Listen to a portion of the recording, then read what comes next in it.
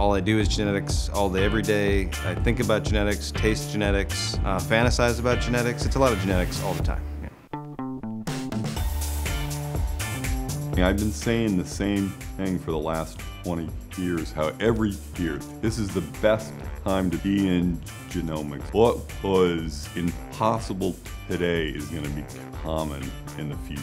There's a genuine misunderstanding that it's only about genomes, when in fact the sequencer is really a tool to do so many different things.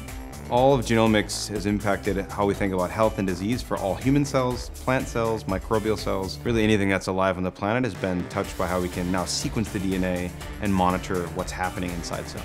One of the most powerful uses we're seeing right now in the idea of where genomics is being used is it improves diagnosis. It's almost like taking your car to the diagnostic center and the guy plugs it into a machine and the machine reads out a diagnosis that's very precise.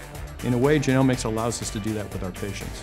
We have the same genetic blueprint, ostensibly, with a few minor variations in the cells of our body, whether it's a kidney cell or a brain cell or a pancreas cell, and yet how it behaves is extremely different between those. So it's the same with cancers. Tumors are actually an ecosystem of cell types, just like a rainforest or a grassland. Different cell types interact, just like different animals or species interact in a natural ecosystem. My work is really about trying to understand cancers as ecosystems and how all those different pieces come together.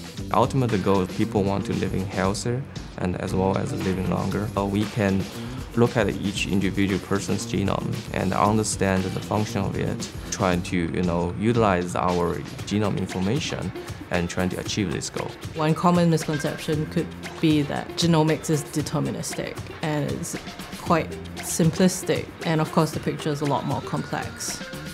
I think the notion of making genomics accessible to everyone is a really important thing. Because biology is so complex, you really need to bring people with a lot of different backgrounds in to actually really address the problem. It's incredibly exciting to think about all the things that make us different, but at the same time it's all united by this common thread of what's in our DNA. Genomics is a fantastic foundational technology. It's like saying computing. It's going to be a core platform of our lives going forward. If it seems like it's too big of a field or it's too complicated, it's as close as your own skin cells.